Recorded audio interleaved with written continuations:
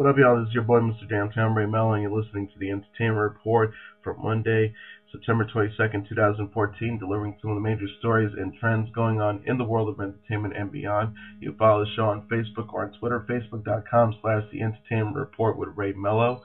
That's RAYMELO. Or on Twitter at The Enter Report. You can also listen to the show anytime you want on iHeartRadio. Just search for The Entertainment Report, and it will take you to tonight's episode and past episodes of the program. Hopefully everybody had a great weekend.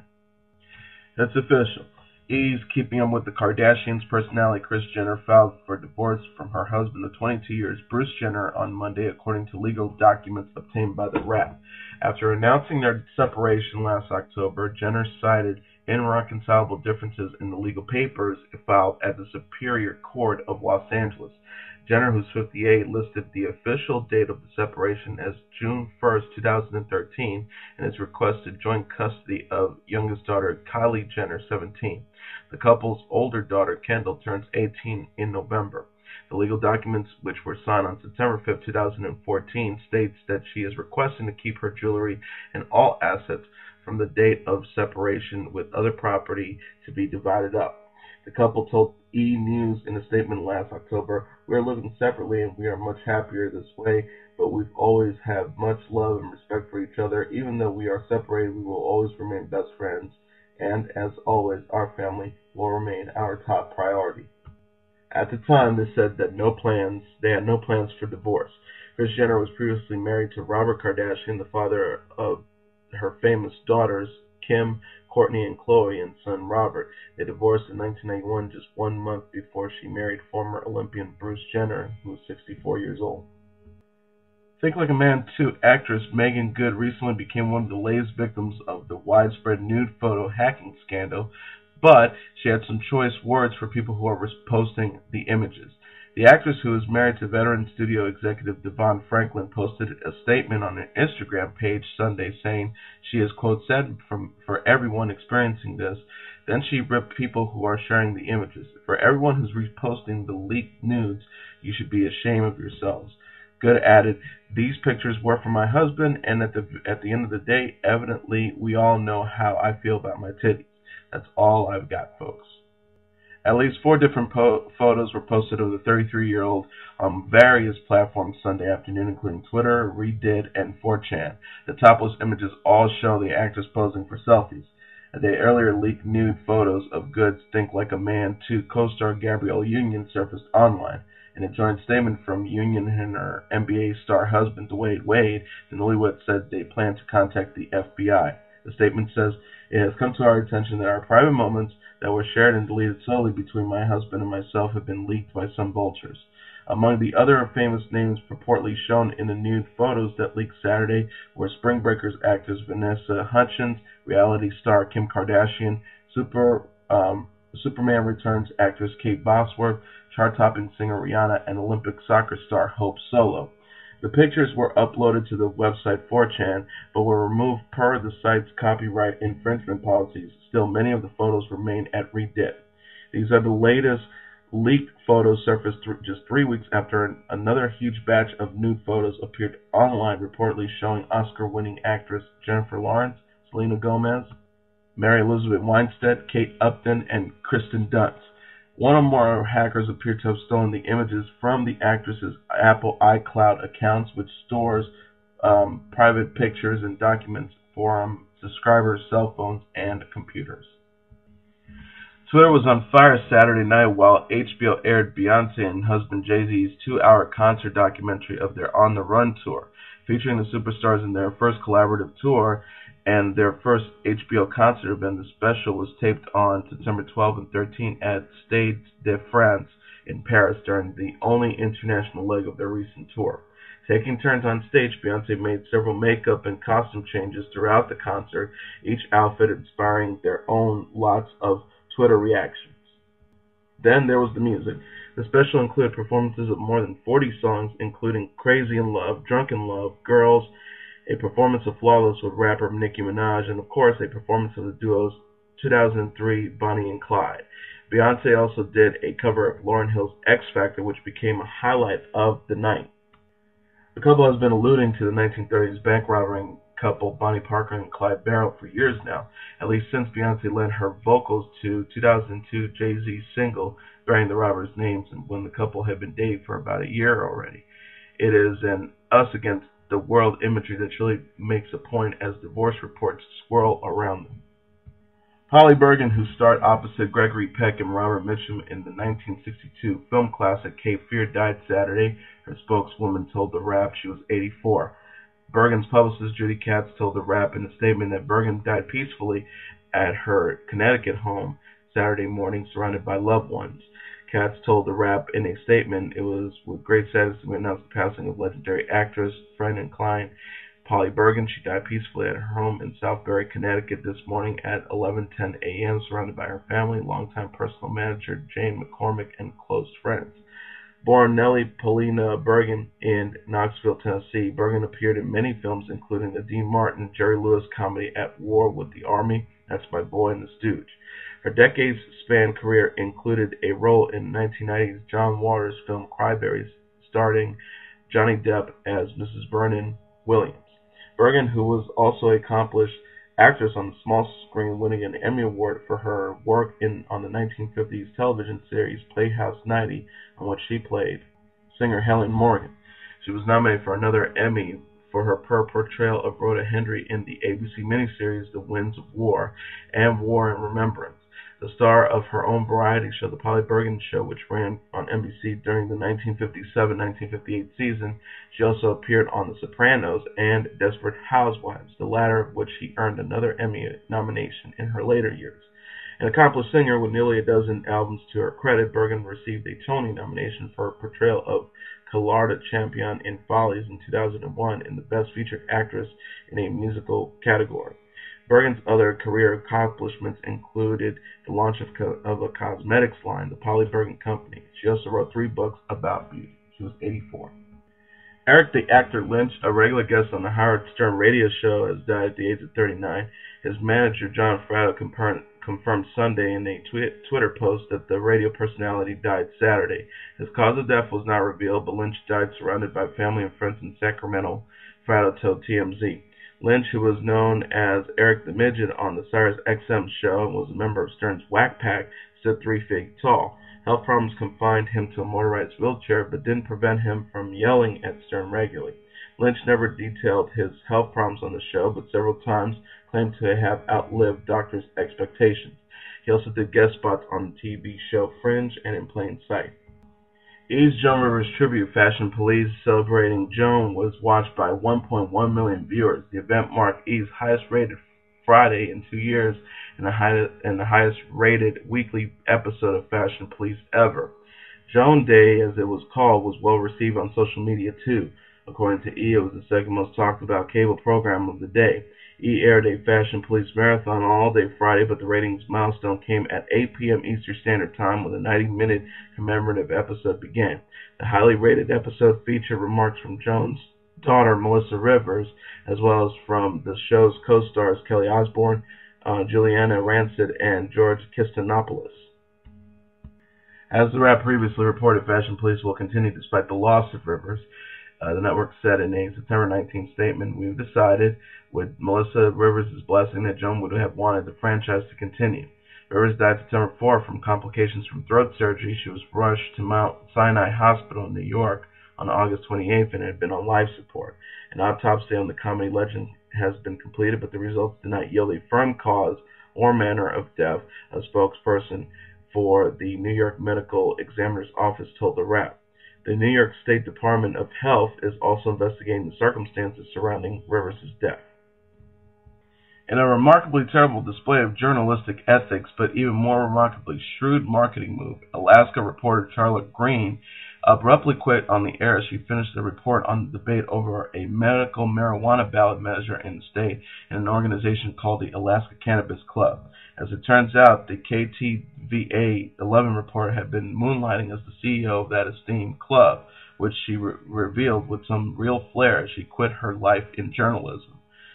She told the audience at home, "Now everything you've heard is why I, the actual owner of the Alaska Cannabis Club, will be dedicating all of my energy towards fighting for freedom and fairness, which begins with legalizing marijuana here in Alaska." And as for this job, well, not that I have a choice, but fuck it, I quit. The move stunned her on-air colleagues and drew a short response from her now former employer. The station said on its Facebook page, "We sincerely apologize for the inappropriate language used by a KTVA reporter during her live presentation on the air tonight. The employee has been terminated." And in a related story confirmed by TMZ, the Alaskan reporter who quit her job to fight for legalized weed allegedly smoked so much pot at home, her next-door neighbor's kid got violently ill, and now they're wearing in court. Tyler Gilbridge told TMZ Charlo and her boyfriend moved into the apartment above his in June and claimed she immediately started stinking up the place with so much reefer his 4-year-old daughter became violently sick from the fumes seeping through the walls. Tyler said that he ratted Charlo out to the building manager, and that's when things got ugly. According to court documents, Charlo harassed and threatened Tyler several times, telling him to, quote, watch his back. Tyler filed for and got a temporary restraining order against Charlo 2 weeks ago. She since moved out of the building and is to stay at least 20 feet away from Tyler and his family. A court hearing is scheduled for later this month.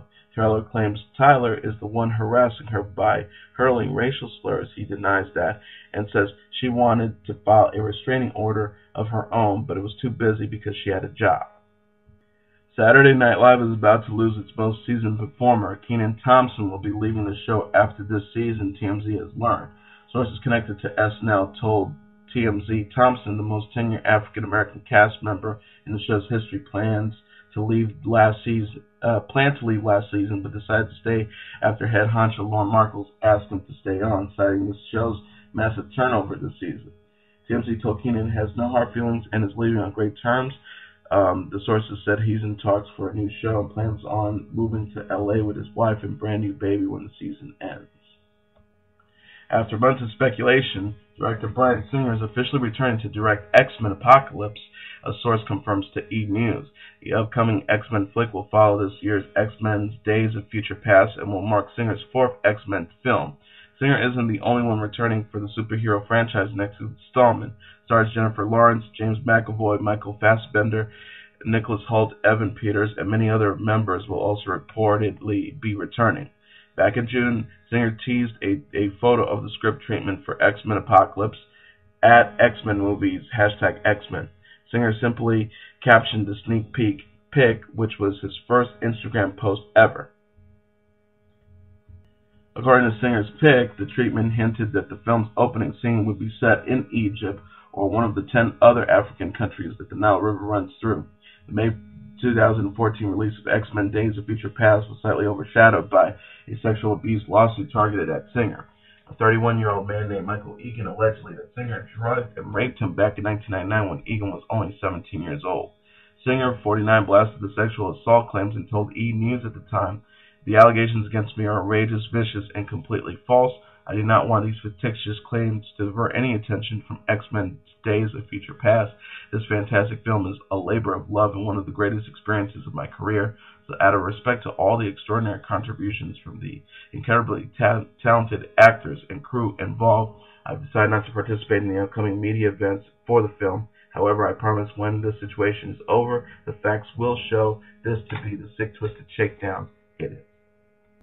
PlayStation TV will hit the U.S. on October 14th with nearly 700 compatible games. Though the PlayStation TV won't support all Vita games as its October 14th debut, the minuscule console will play nearly 700 Vita release, according to Sony.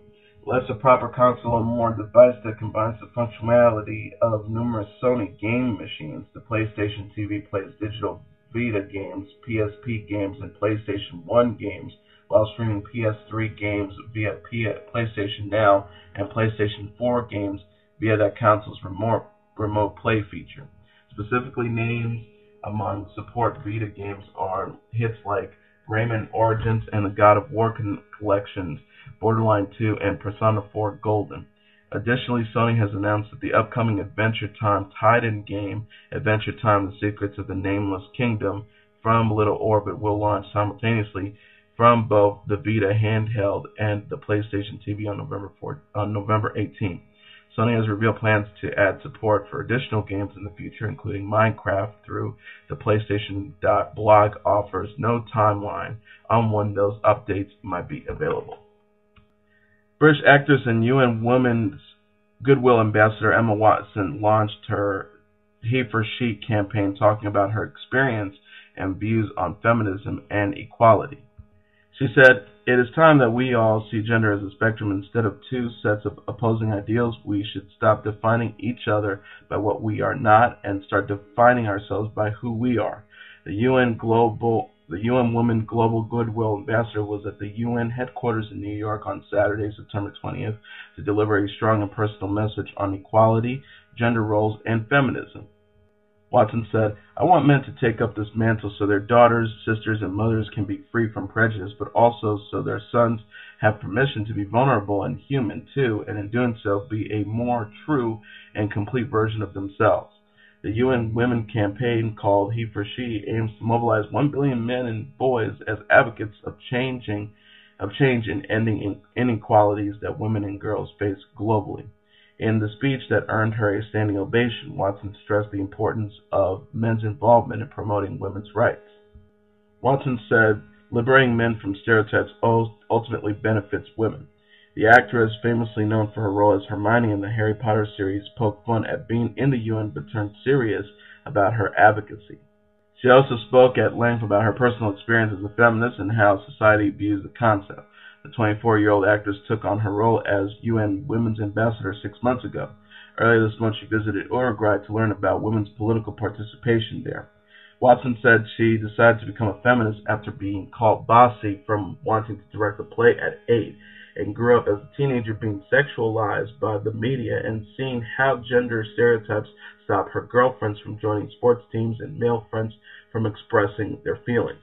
She said that deciding to become a feminist was uncomplicated, but she found from personal experience in her own research that feminists were viewed as too strong, too aggressive, anti-men, unattractive.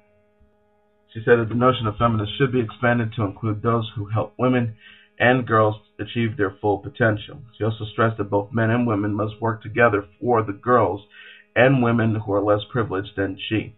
She cites women who earn less than men for doing the same work, child brides, and girls who are unable to finish their education. And finally, after The Hunger Games and Divergent, another young adult sci-fi feature is taking the box office by storm, The Maze Runner, in which a group of boys are trapped in a giant maze that changes shapes every night, topped the global rankings with $70.1 million in revenues. And it was also the #1 movie in the box office this weekend. Director Wes Ball can be proud of his very first feature, which took the top spot at the worldwide box office for the weekend of September 21st. The Maze Runner was also in first place at the U.S. domestic box office with making a total of $32.5 million.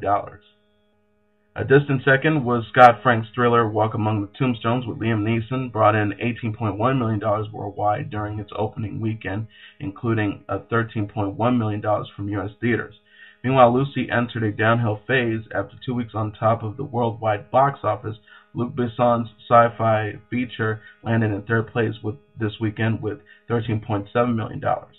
Showing only in the U.S., the comedy This Is Where I Leave You with Jason Bateman, Tina Fey, and Jane Fonda carried out a solid opening weekend with $11.86 million, surpassing Guardians of the Galaxy with its $10.38 million in global revenues. In 6th, 7th, and 8th place, respectively, were Dolphin Tale 2 with $10.2 million, No Good Deed with Idris Elba, which ranked in $10.2 million, showing only in U.S. theaters, and Teenage Mutant Ninja Turtles, which made $9.95 million. Dawn of the Planet of the Apes and Sex Tape round out the top 10 with global revenues of $8.4 million and $7.6 million, respectively. And that is your entertainment report for Monday, September 22nd, 2014. I'm your host, Mr. Downtown Ray Mello. I'll be back tomorrow to deliver some of the major stories and trends going on in the world of entertainment and beyond. You can follow the show on Facebook or on Twitter, facebook.com/The Entertainment Report with Ray Mello. That's RAYMELO. Or on Twitter @The Enter Report. You can also listen to The Entertainment Report anytime you want on iHeartRadio. Just search for The Entertainment Report. It will take you to this episode and past episodes that I've done for the show. Have a great day, everybody. I'll see you tomorrow. Bye.